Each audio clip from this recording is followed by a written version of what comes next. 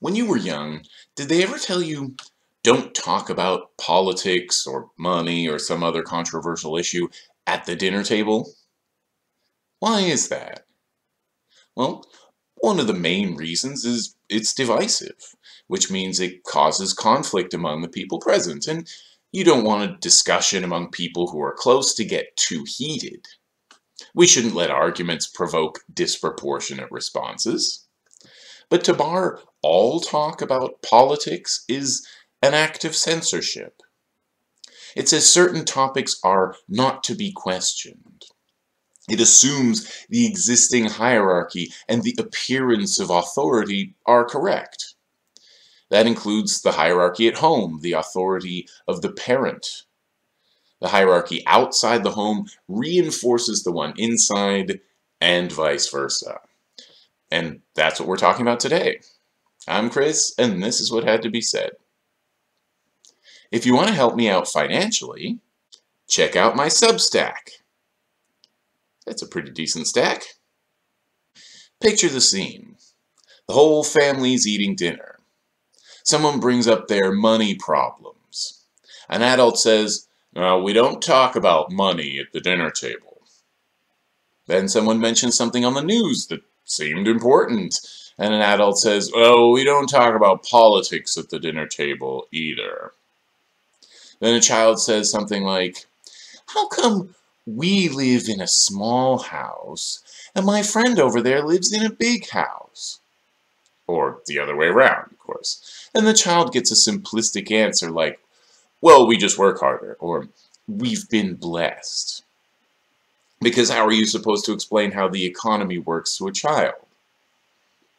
Maybe there's an adult who tries to explain it's because of capitalism and inequality and a long history of colonial violence, and another adult says to shut up, because the child doesn't need to know about all that. Have you been there?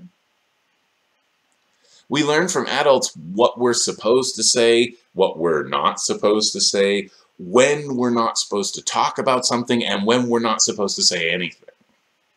They're teaching a kind of politeness. Lack of money is shameful. Politics is divisive. Feeling anger or sadness? Suck it up. There's a time and place for so-and-so, they might say, in order to avoid talking about it. But that doesn't quell the child's curiosity. They could go to the library, right? Oh, no, sorry, kids. A parent found a book about gay people, so you're not allowed to go there anymore either. So why is it we're allowed to learn about money and politics and stuff in school and from the news? They talk about it. I think it's because we're not allowed to hear anything that isn't the official truth told in the approved official setting. We grew up accepting everything our parents told us, followed by everything the schools told us, then everything the university and the news says. We listen to people who we're told are experts, authorities on the subject, so you don't have to learn on your own. These things form our worldview, from which we make assumptions about the world and what's right and wrong. We aren't allowed to talk about abortion at the dinner table, so we don't know if we know anyone who's had an abortion, how it affected them, and so on. So we don't have any individual reference for who will get harmed by legally forced birth laws. So we might support those laws without realizing how many people they will hurt and kill. We weren't allowed to talk about drugs at the dinner table, so our parents either lied to us or let the schools lie to us. We weren't allowed to talk about racism at the dinner table, so now we don't know what racism is. Just that there are a few really racist people out there, but we're not like them. We're good people. So we might do racist things without realizing, or without caring, because it's no big deal. Knowledge itself has a kind of hierarchy of legitimacy, with scholars and experts and authorities all on the top, and you with your experience way down on the bottom. The state selects the people who lend scholarly authority to the propaganda. They make textbooks full of official history and teach them in schools. Most people are so ground down by school, they just accept it. Stop asking questions, just shut up, write this down, and memorize it for the test. Even just going to Wikipedia. And of course, Wikipedia has its faults that you should take into account, but just to begin to learn the most basic facts on a subject, you can go to Wikipedia on anything you were taught in school and learn all kinds of important things they never told you. But, don't stop at Wikipedia. Before you can think critically about a topic, you probably need to know a lot about it. Like maybe several books worth or multiple years of studies worth. If you learn enough about a topic, you can see how much garbage you've been told. And just as importantly, you can see through the lies you will get told in the future, too. Either way, now that knowledge is much easier to access, well, it's time to unlearn everything school taught you and learn the things it would never teach. This might be a good time to distinguish between the two types of authority. Authority could just be knowledge, as in the phrase, she's an authority on the blue whale. But she's not going to make laws and force us to follow them. That's the authority of the state. The authority to impose its will by violence if it feels like it. The state delegates some of its authority to the corporation, some to the school, and other institutions of social hierarchy, and that's the system we're raised to believe in. This system considers the two types of authority, expertise and force, to be the same thing. At home, at school, in the workplace, and in the government, the authority to impose order and mete out punishment is synonymous with being factually and morally correct. They have an official mandate to impose the official truth. If we just had the freedom to learn, we would understand things so much better as adults. If we didn't learn something as kids and we don't try to learn it outside school, we'll never learn it. We'll say things like, oh, I've never heard anything like that, so it sounds fake. If you're not allowed to think there might be something more to the story, you don't question it. In effect, you're not allowed to question it. You're not allowed to question the authority figure at all. Authority told you something as a child, so that's the official truth. And it's okay to force people to conform to it. Many parents want their authority to be absolute. Disobey and you're disobedient, rude, disrespectful, badly behaved, or just a bad kid. You might even be called a sinner for rebelling against a religious order that teaches you to obey your parents, because the clergy can't be everywhere, so the parents have to lay down religious law in the home, and in return the clergy uphold the parents' authority. They instill shame in you right from the beginning. That's why it's sad to me to hear people brag about having learned all their values from their parents, as if that makes them the right values. Seems like what you learned was just not to question authority. You might claim to only obey one authority, your parents. So it's just a coincidence that that authority agrees with the ruling class on everything that matters. It's okay to distance yourself from your parents' beliefs and values. They might have been shit. Let's talk about propaganda. As I explained in this video, propaganda is not just messaging or political speech you disagree with, but a complete picture of how the world is that's created for us by the ruling class. All ruling classes create propaganda to legitimize their rule and authority, and thereby the authority of all their agents.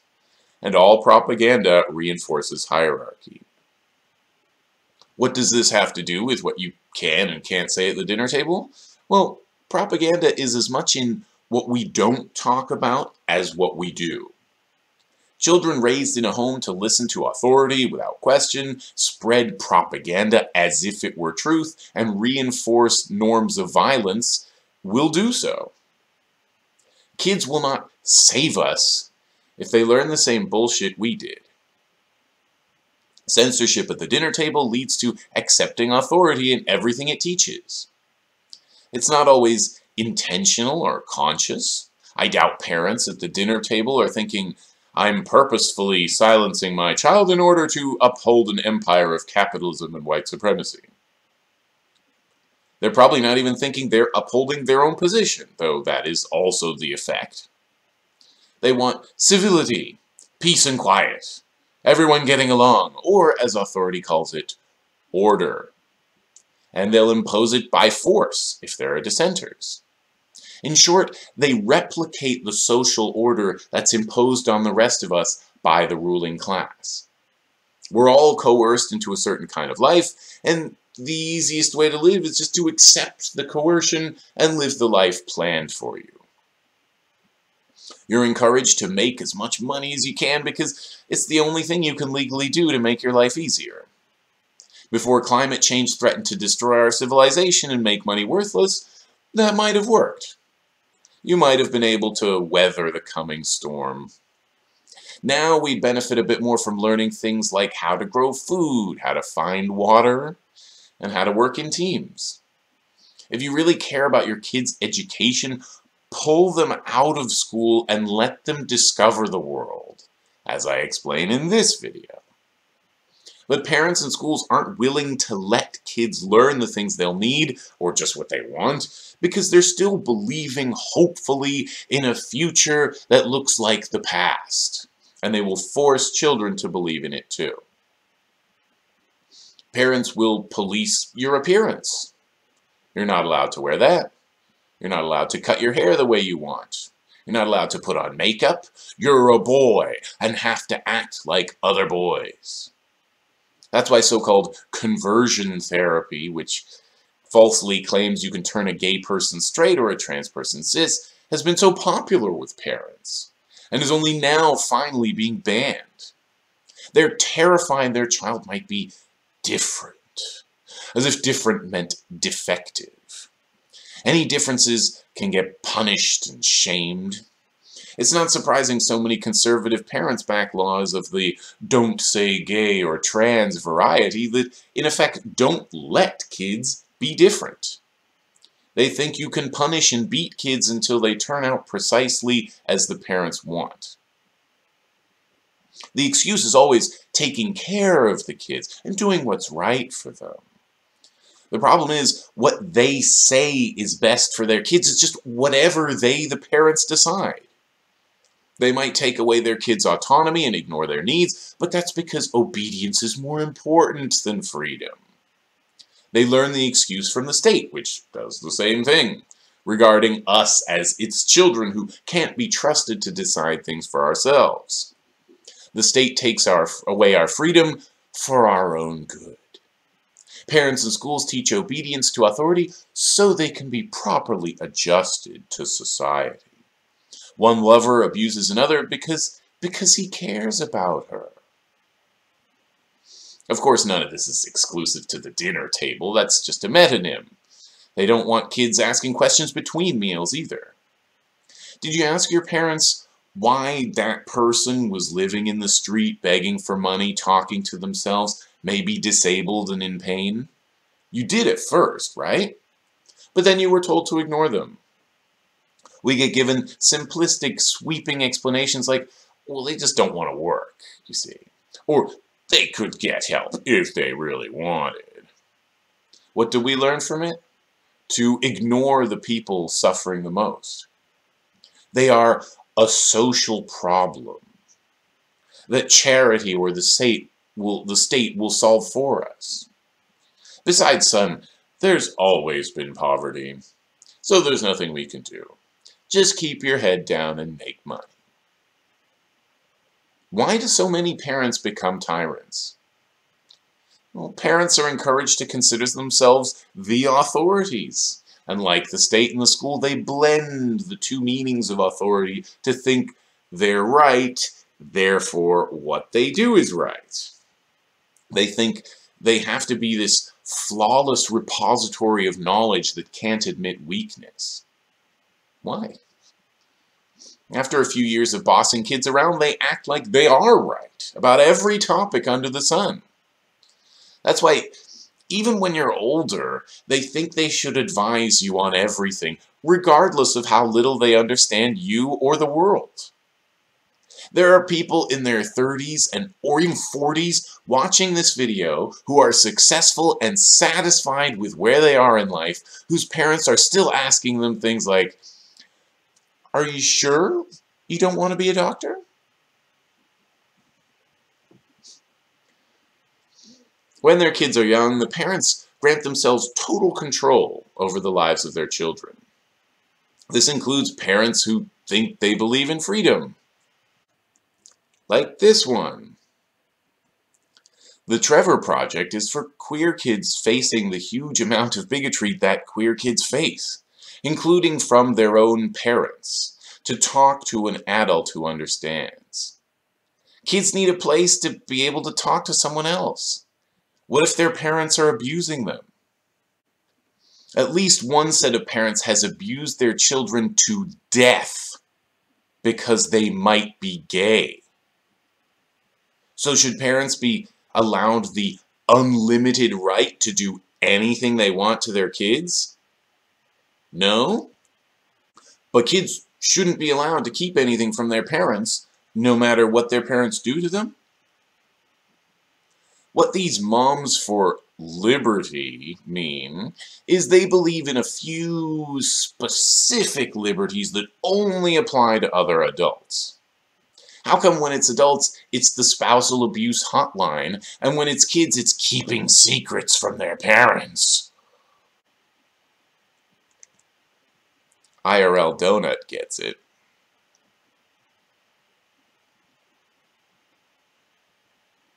Maybe ask yourself why your kids want to hide things from you, rather than blaming other people. To quote from Tumblr, "I hate it when parents are like, 'I know you better than you know yourself.' Like, no, you don't. Like, 'Oh, you're an expert on the inner machinations of my psyche? Name 3 of my top 10 existential dreads.' But I raised you, yeah, and the only version of me that you know is the one I carefully crafted so that you wouldn't ask me questions because it became obvious early on you couldn't handle the honest answers." And there are millions of adults who are just fine with abuse because it's the parents doing it. You might not call it abuse, but all studies on the long-term effects of violence on children show that spanking is equivalent to abuse, and it has terrible long-term effects. If you say, "My parents beat me and I turned out fine," you probably didn't turn out fine, actually. You just don't know why you have anxiety or violent mood swings. And if you think parents should beat children for disobeying them, you definitely did not turn out fine. The zombie traditions of dead generations continue to infect the brains of the living. People like this think parents are supposed to mold and correct their incomplete children, not teach them, but force them. They aren't supposed to learn to think or sympathize, they just learn to obey or face punishment. They grow up to believe everything authority tells them without a fight. They might become soldiers or cops or bureaucrats or teachers or bosses, so they can be the authority while still serving authority. They'll get tricked into believing they're thinking for themselves, but they'll believe all the basics that are required of them and the social structure can remain in place. Fortunately, there are also people determined to break the cycle of abuse and try to prevent it happening to anyone else. But sometimes they get arrested trying. Recently, after the Supreme Court deliberately by accident let slip they were planning on destroying the last vestige of freedom to get an abortion in the US, people naturally wanted to protest. They tried to go to the Supreme Court, but there were these huge fences erected all around it, just that day. So they showed up at the home of one of the judges. The next day, all the civility press with its civility discourse were saying, hey, whoa. Protest the guy if you want, but why are you demonstrating outside his house during dinner when his kids have to witness it? Somebody think of the children. First of all, what is it about this time of day? Second of all, maybe a judge's kids should know what a piece of shit their father is. Should they really believe their parents are perfect and right when they wield this kind of power? But dinner time is this sacred time for you and your family that no truth is allowed to penetrate. But none of this matters because all calls for civility in politics are calls for people to shut up. That's it. They're saying, sure, you might die for reasons we could prevent if we just signed our names, but be polite about it. That's how power works, in politics and at the table. They don't have to listen to you. They don't have to take your views into account. They don't mind, well, parents might, but people in power don't mind having 1 million deaths on their hands. As we've seen. Politics has nothing to do with civility. Politics is deciding who gets to impose whose will on everyone. That's what the police are for when the people who are the objects of policy resist its implementation. There's no room for civility in politics because politics is violence, and its victims shouldn't have to be civil to be heard. Let me read a thread by Ryan Ken. Politeness is valuable in a repressive, violent society. It contorts reality so telling the truth is rude, not the right time, or a breach of protocol. You yell down the street to tell your neighbor someone set their house on fire, but you get in trouble because yelling is rude. Some of the cruelest people don't curse. Exploitative jobs require constant performance of enthusiasm and pleasantries. Many of the anti-choice folks think using words like vagina and uterus is crass. Often an insistence on politeness is about reminding you who makes the rules. I don't know the motivations of the leaker, but it's wild to see a breach of protocol is more severe than disenfranchisement on this scale. Protesting outside a person's house, or, say, chalking the sidewalk near it, these are the civil options. A protest is not a chance to say you disagree in a civil environment. They know you disagree. They know they're hurting people. A protest should be a threat, a demand. And if the threat isn't taken seriously and the demands aren't met, what are you going to do to secure your freedom? If shit keeps getting worse, there are much less civil things people could do. The day after a woman was terrorized by chalk on the sidewalk, the Senate voted 100-0 to expand security for judges' homes. They're telling the world their safety matters because they work for the state, but the safety of millions of people who might get pregnant doesn't. They're saying those people should be punished for having sex. Their children should be punished with a life of misery. And in 10 years, we'll legalize child labor again. Well, if we haven't been overthrown by then. So we graduate from the dictatorship at home to the dictatorship outside. We carry the same values and myths we always have. We can remain the civil, orderly, law-abiding, unquestioning drones our parents, teachers, bosses, and rulers want us to be. Or we can choose not to. Alright, that's all for this week. Thanks for watching. Here are a few of the videos I wanted to make, but just realized would take too long.